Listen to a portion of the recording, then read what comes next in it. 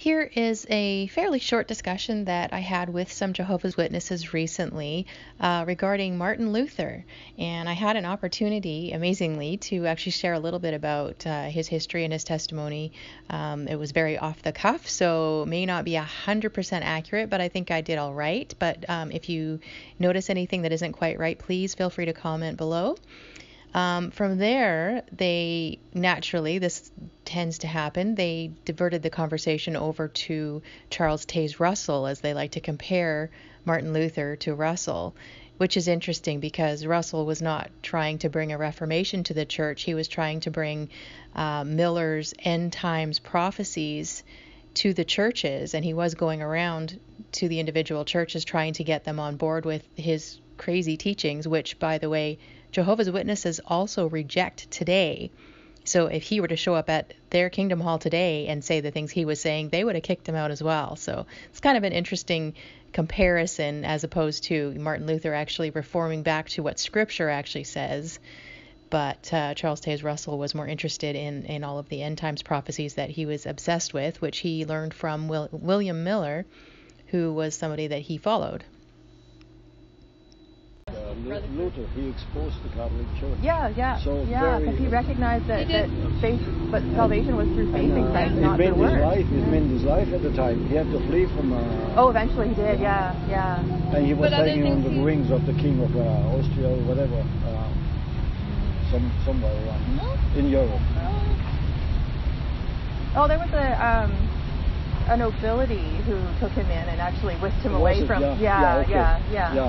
Yeah, he was teaching over there, wasn't he? Well, he was brought before council because of he was condemning the indulgences. And he saw that, which was trying to earn your way out of purgatory by paying lots of money to the church and all that. And he saw that he was just disgusted with it. So he started writing about that, and also he was like the most committed monk. Like, he was so good, and he did everything right, and he was very cautious and careful, and he always confessed his sins, and then he also was teaching the Bible. He was studying the Bible, and when he came across, I can't remember which scripture, if it was maybe in Ephesians or in Galatians, or even in Romans, that the difference between penance and repentance, for one thing, because they were saying penance, but that's not repentance, that's doing works in order to get your sins forgiven.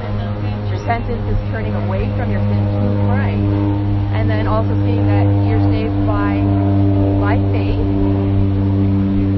grace alone, faith alone, Christ alone, and not by all of the works that you do to get yourself there. So when he started speaking that way, of course the church was very unhappy with that, because they were getting a lot of money and they had power and control, and they didn't really want the Bible in the hands of too many people. I mean, it was around, people had it, but it wasn't something that they really supported. So Luther went, translated into German so that people could read the Bible, and and the more he did that, the more the Catholic Church, and he didn't want to leave the Catholic Church, he just wanted them to reform.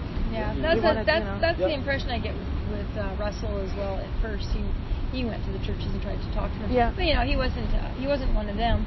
No. Like, he wasn't a monk or whatever. He was a clothier. Yeah. Men's clothing. Yeah, that's right. He was quite well off in the beginning, wasn't he? Well, he was just, he was a businessman. Yeah. He wasn't a theologian. At the beginning, Russell approached the Christian churches, to see if they wanted to reform. Along with Miller. Because it must just be an oversight here. You guys, you haven't seen this. Look at this in the scriptures, and it's like. Yeah, but I think we have to be careful to say that were all people stupid before Russell came along. I think there were people knew. No, but it sounds like that was his intention, is simply to say, hey, the Bible says this, and we get that all the time. I don't have a hard time believing that, because we talk to people about the Bible and say, well, it says this, and it's like, don't want to hear about it. Yeah, and there's a lot of people who claim to be Christian who just don't have any idea about the Bible. They don't care about it. Get to know a whole lot. Yeah, a lot of just pure. And you know, you got a lot of this information from stores, and who's the other guy too? So like there's a lot of people that have researched and they published it, and you got it. Yeah. You know, you think it was a bad one.